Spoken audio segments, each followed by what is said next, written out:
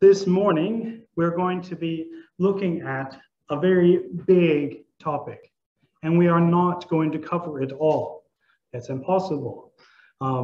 This is one of the reasons that I have difficulty with topical messages, because no matter which topic you think you're starting down on, you always end up hitting 100 others along the way. And it can then go from being a one moment of a topic or a word study to being more and more and more, and soon you've just taught the whole Bible, and yeah, it can be quite exhaustive. So it is difficult to rein in a topic to just hit only one specific thing. This morning we're going to be considering the word worship.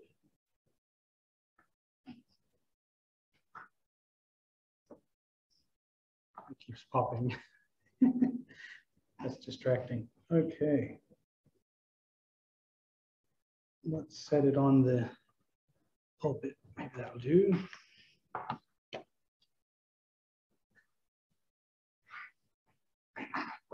Nope, off. I'll just have to talk louder. Okay. We'll be looking at the topic of worship and the word worship. And even just mentioning that word causes some people to rejoice and other people to cringe. It probably, maybe not your first thought, but surely in the first couple of thoughts you thought praise and worship. That phrase, because it is used so often, will have entered your thoughts. And yet, when we look at worship in the Bible, we will see that while praise should be worshipful, worship is not equal to praise. Worship, in fact, has very little to do with praise. You can praise, rightfully so, people, things, or even God without being worshipful, and it still be correct and biblical. It is also possible to worship God without ever opening your mouth. And so we will see here that these two terms, while they do touch on each other, they often today get replaced for each other. And I admit, I'm one of the people who does that. How many times have I been talking about, oh, we're going to sing a song and let's worship God together? And I'm using it meaning let's praise, let's sing, and not meaning an attitude of the heart. So let us look at what it means to worship. We could look at the dictionary definition, and we will later. But first, I want us to see the first mentions of worship in the Old Testament. So we'll begin in Genesis chapter 22.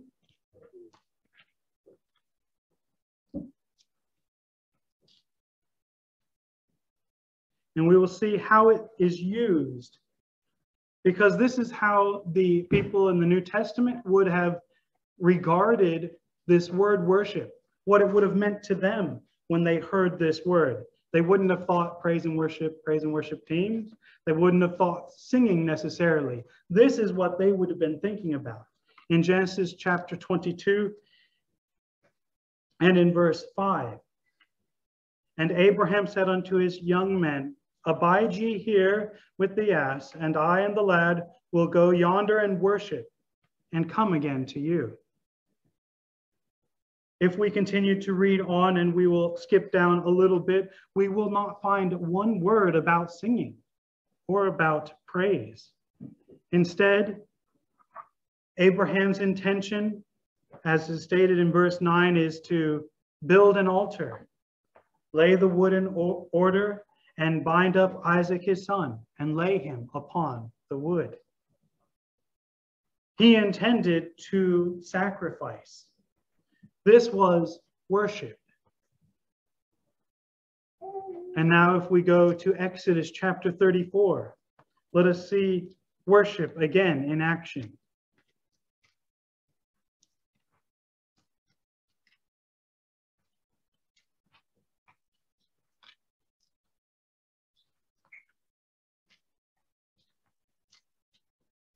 Exodus chapter 34.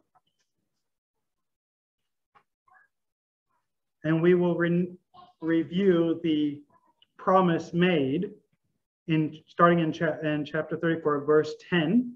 We'll read down through verse 14.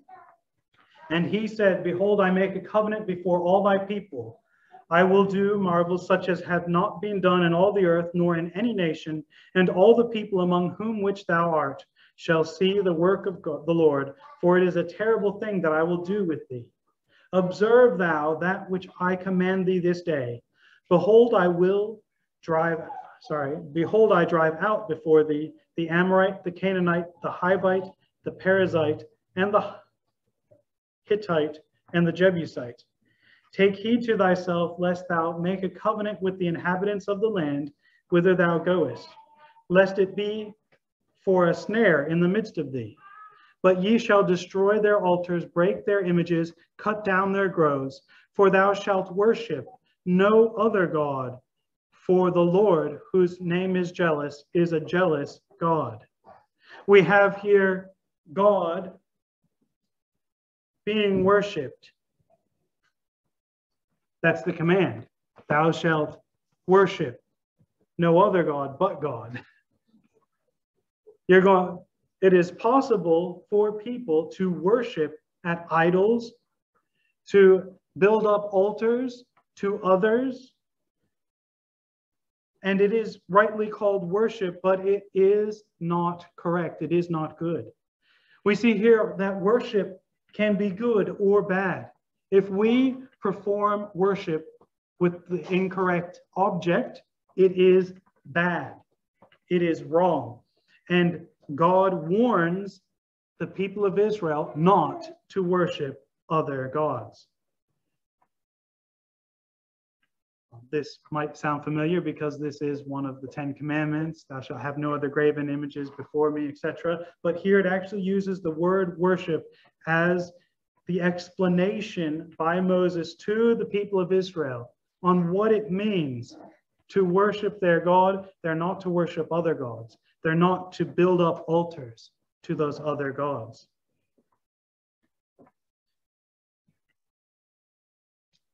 And now if we go to Deuteronomy chapter 4, and we won't go through every instance of worship in the Bible because there are over 150 of them. There's a lot. There's a lot.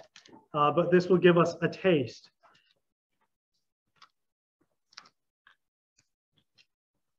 In Deuteronomy chapter 4,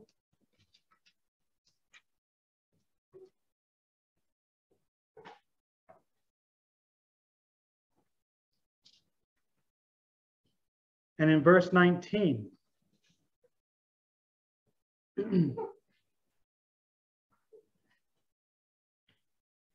and lest thou lift up thine eyes unto heaven, and when thou seest the sun, the moon, the stars, even all the host of heaven, shouldest be driven to worship them, and serve them, which the Lord thy God hath divided unto all nations under the heaven. It is possible to worship inanimate objects. It's possible to worship things. This is, again, something God is warning the people of Israel not to do, but it is possible to worship them. And in what kind of worship do we see that they are having? Again, it is not merely singing songs. It's not lighthearted. It's very serious. We have that they are making images, they are looking up at things, and they are worshiping them. They are serving them. They are worshiping and serving. This connection between worship and service is actually one that you will find repeated over and over and over again throughout the study of this word, worship. In fact, you find serving and worshiping in more verses together than you ever do praise and worship. Worship and service are very closely tied together. What kind of service could you do to serve heavens, sun, moon, stars, host of heaven? We all know that there are people who pay attention to the astrologers and the astronomers, and they say, oh, this is the kind of day it is, and it's 5 o'clock in the morning, therefore do this because, you know, the sun is telling me to do this, or it's this particular month, and therefore this is your personality and all of that. This worship of these things that are given to us by God is very destructive, and it causes us to do actions in response to what we perceive the stars are telling us to do. Again, this is not correct. This is an evil worship, but it shows us what it means to worship. To worship something is to serve it, to listen for what you are supposed to do, and then to obey. We will come back to that point as we continue on in this study. Our final preparatory one before we get to the definition here is in Deuteronomy chapter 8, only a few pages over.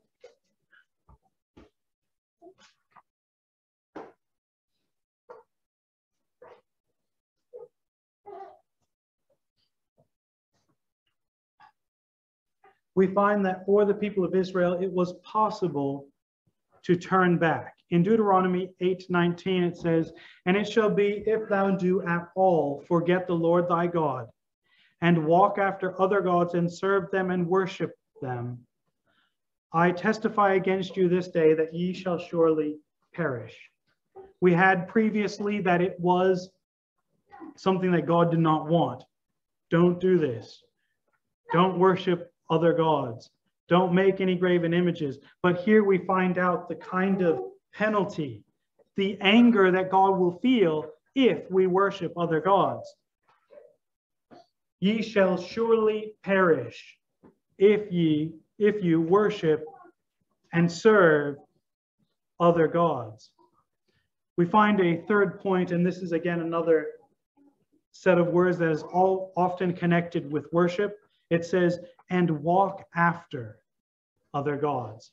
To walk after means to consider your path, to follow the direction or leadership of someone. It is to walk in a manner that, we use this phrase a lot, that you walk after the manner that you were saved. You walk like a Christian. You talk like a Christian. This is also connected with worship very closely, that we walk after God, not after other gods. If we continued in Deuteronomy, we would find a place for turning back to God and how one might do that. But notice, even if you started out serving God, walking after him, worshiping him, it is possible to get detoured in your path and begin to walk after, serve, and then finally to worship other gods. None of us are immune from this. All of us must be careful that our worship is good. Now, we come to the definition. What is worship? And I said we would go to a definition from the dictionary, but we will do it by looking at Psalm chapter 95 and verse 6, because we have the very words in the dictionary used for this particular word, worship. Psalm 96 and verse 6.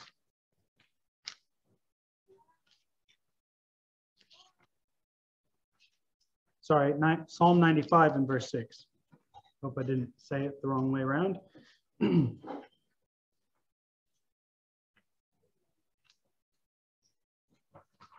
This is the cry of the psalmist. Psalm 95 and verse 6. "O come, let us worship and bow down. Let us kneel before the Lord our Maker." Worshiping means to bow down oneself, to kneel before, to make obeisance to honor and revere someone. In the Old Testament, there are actually 6 different words that are used, that are translated, worship in the King James Version. All of them have to do with bowing down or putting your face to the ground or honoring someone who is of great importance, like a king or a god, someone that you are looking to for direction, someone whose control reaches down to your very life. That is, whether you have life or death is in their hands, and you worship before them because it is only at their mercy you may continue. This is what it means to worship. Worship is to bow down oneself, to kneel before the Lord. This is an attitude of humility. This does not mean that we must come to church and then each take a knee, etc. It is not that physical action that causes worship. It is the heart attitude of coming before God as the one that we are responsible to. Coming to him and in humility and saying, I am not worthy to even look at you. I am not worthy to be eye level with you. This is worship. Bowing ourselves before God to declare his great worth and our unworth. That's not a word, but it fits. Our lack of worth and his great worth, and recognizing that distinction. And this is worship. That is what true worship is. And so, yes, it is true that you can praise God and worship at the same time. But I would submit to you that a lot of singing and a lot of praising to God does not include worship. And in fact, it does not always need to include worship. When we are praising God, we do not necessarily have to recognize our own worthlessness, nor bow ourselves down before him in order to lift him up. There are many psalms that do both, and there are many psalms that just do the one, praising God for all the wonderful things that he has done, and never mentioning our own position in response to that. This is what worship means, to bow down. In Greek, there is only one word that is translated worship, so that makes that a lot more easy. And again, it means to bow down, to kneel in front of, or to make obeisance in front of someone or something. That is what it means, the word itself. Let us look at an example of it in the New Testament. And this will be a passage that we're all familiar with because it is one that has been read recently. Matthew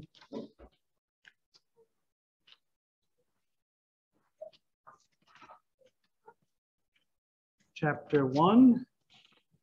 Matthew chapter 2 and verse 1.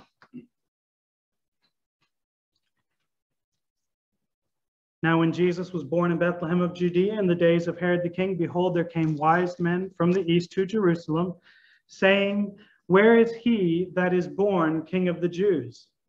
For we have seen a star in the east and are come to worship him. Now, I just want to notice that even though these men studied the stars and they were directed by the stars, they were not coming to worship the stars. They were coming to worship him.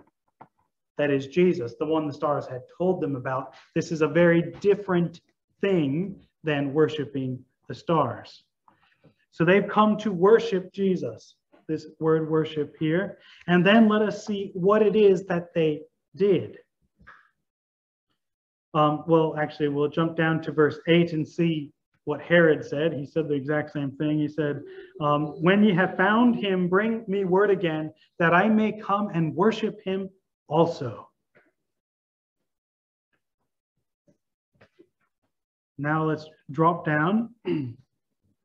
In verse 11, we have the wise men coming into the place where Jesus is, and this is their response, and this is their worship, what they're intending to do to worship him.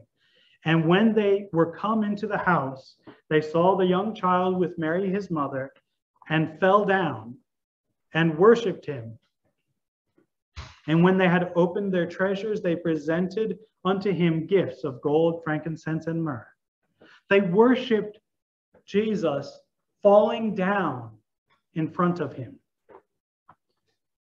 They bowed themselves to him. They claimed him, as it were, king of their life. And they offered him tribute, gifts. That word gifts there is also the word tribute, which kings and nations give to other nations when they have been conquered.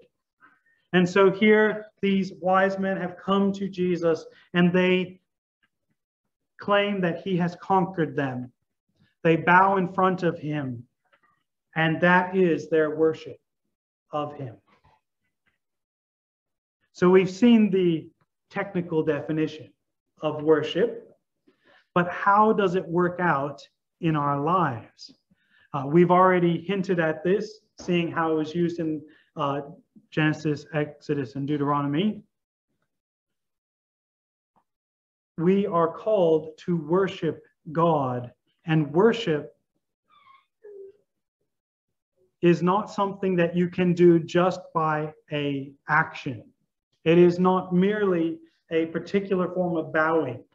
In Japan, they have particular forms of bowing, and you have to do it just so. And there have been people who've counted the numbers of times that businessmen in Japan will bow every day, and it's huge numbers. In their lifetime, 20, 30,000 times. And you're like, that's crazy, a crazy amount of respect that they're giving. But it is not that action alone that causes it to be worshipful towards God. That is the outward expression of an inward difference. If we go now to John chapter 4, and we'll spend a few minutes here looking at John chapter 4.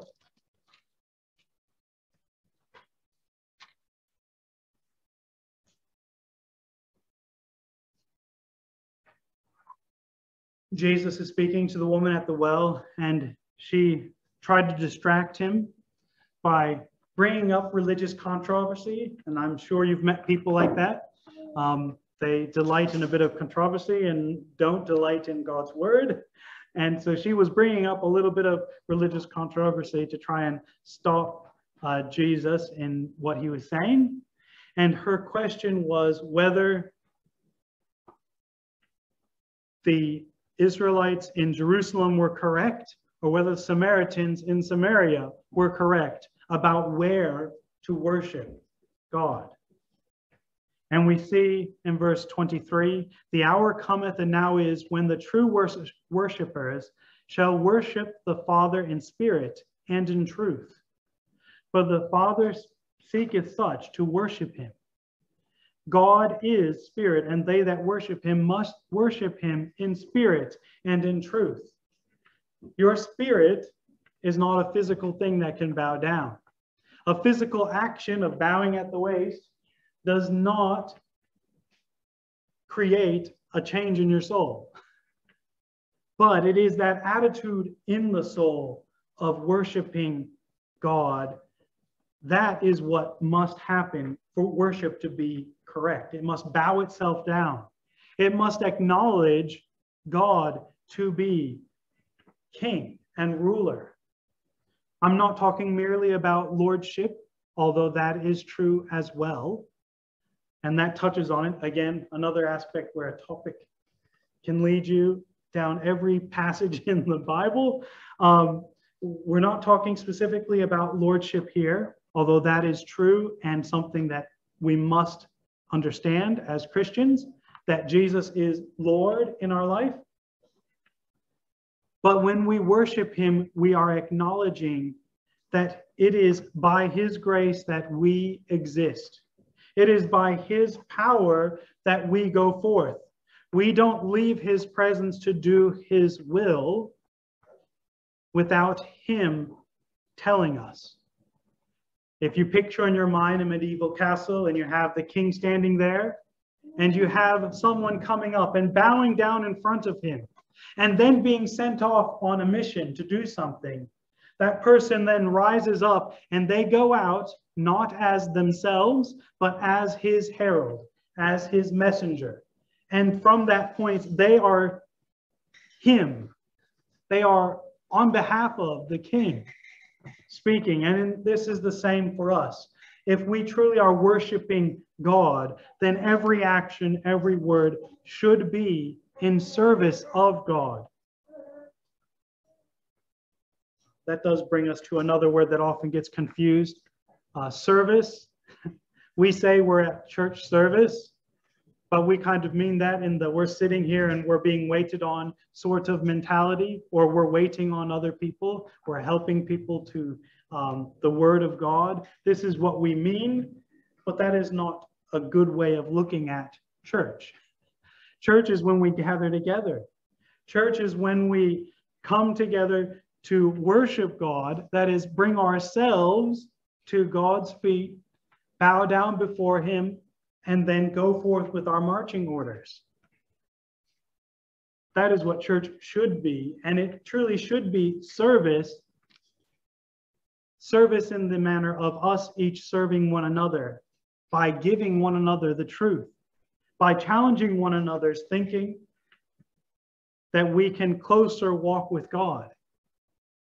That is how it is to be service. Again, another topic for another day.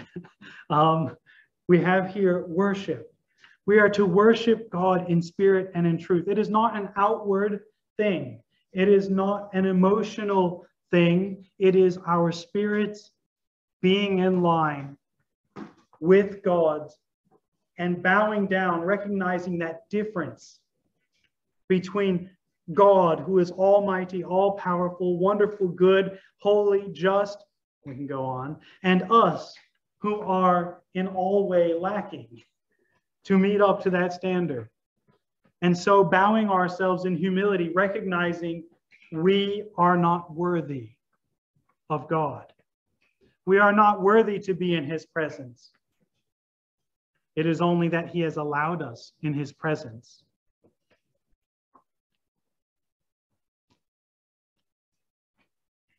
We've dealt with this message to the woman at the well, and as we've been going through the book of Luke, so we won't go any further into the meaning of this passage. Instead, we will go now to Psalm chapter 29. And again, I hope your fingers are limbered up for this one today. We've got a lot of passages to go to, and we probably won't get to them all. Psalm 29 and verse 2.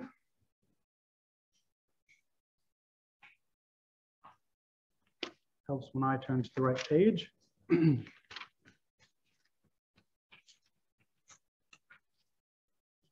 Psalm 29 and verse 2. Give unto the Lord the glory due unto his name. Worship the Lord in the beauty of holiness. Now remember, this is worship as the people of Israel understood it.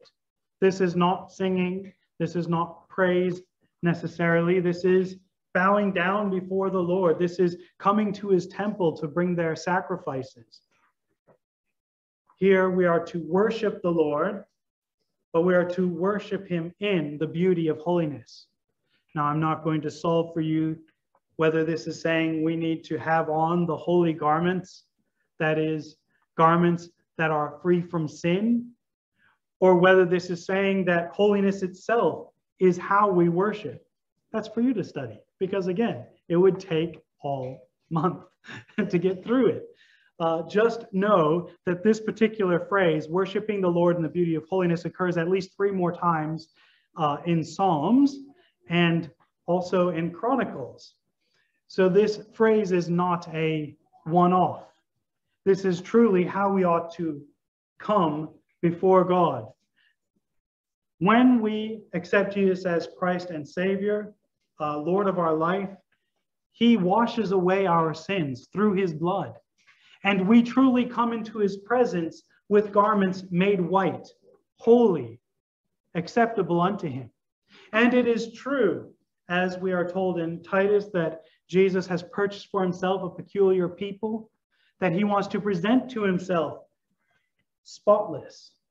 And in Revelation, we are told that Jesus is working to bring his church before him as a bride, spotless, that is holy, presentable, and that is how we ought to come in our worship, is holy. Whether it is holiness itself, which is worship, or whether our attitude and actions need to be holy in order for our worship to be appropriate in the presence of the King, we must have an eye towards holiness in our worship. And we could go on in 1 Corinthians and look that we are to do all to the glory of God. And so whatever worship is, it must bring glory to God in some manner. It must not be detracting from his glory. We are also called to do worship in front of others. And again, we don't have time to go through all of these. We're going to finish up in Jeremiah chapter 8.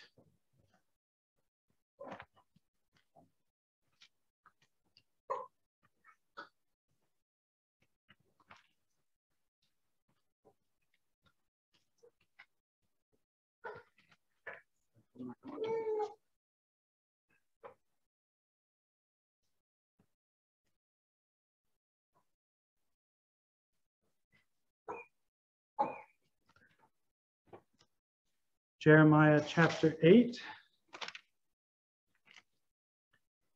And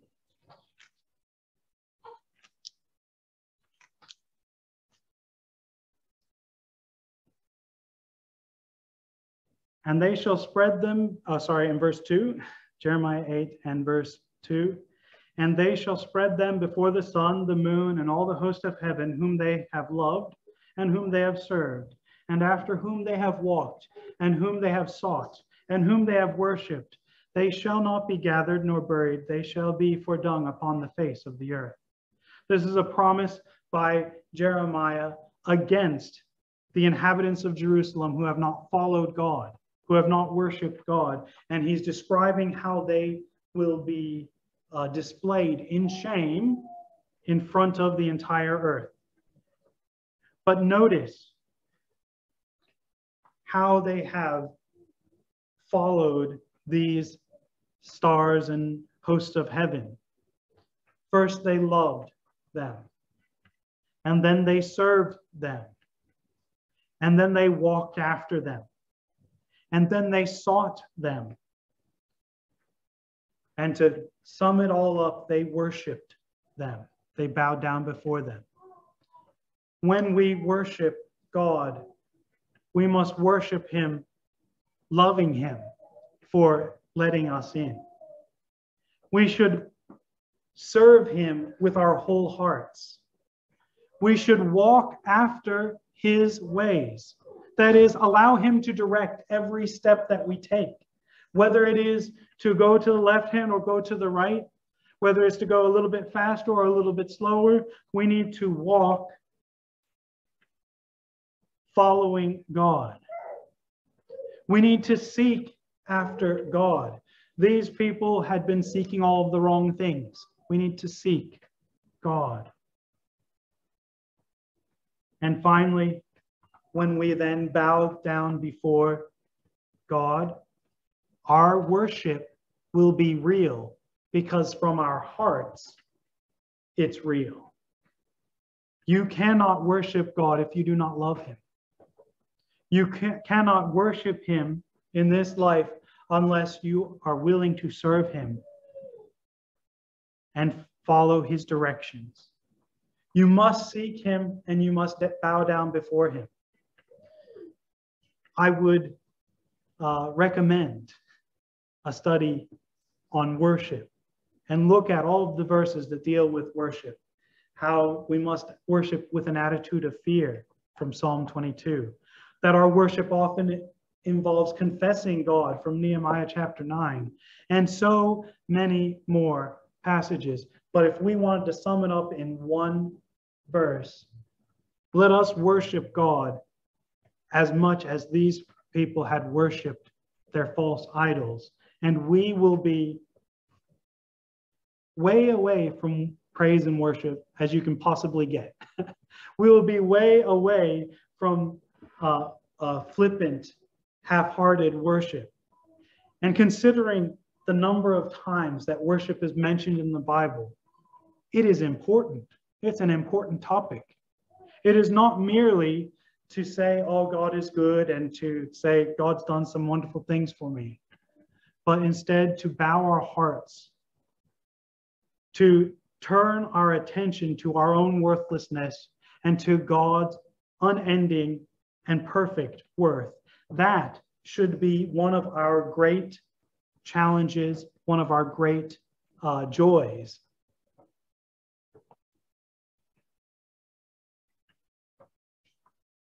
Are you ready to worship God today?